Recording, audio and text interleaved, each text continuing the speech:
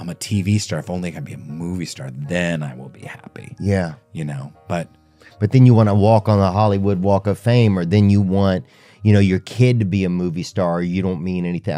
You know, yes, I think that search for different things never really ends, but I think we have to try and monitor where does that search come from, right? And what are exactly we searching for? And that's the kind of thing, honestly, to go back to your book, but I think that's kind of some of the stuff that it's touching on. It's like, where are some of these motivations coming from, not only for me as a person, but where's our motivation coming from as a species and as a human? Well, if we want external validation, if we want to find happiness extrinsically, that's outside of ourselves, you know, we're never going to be satisfied.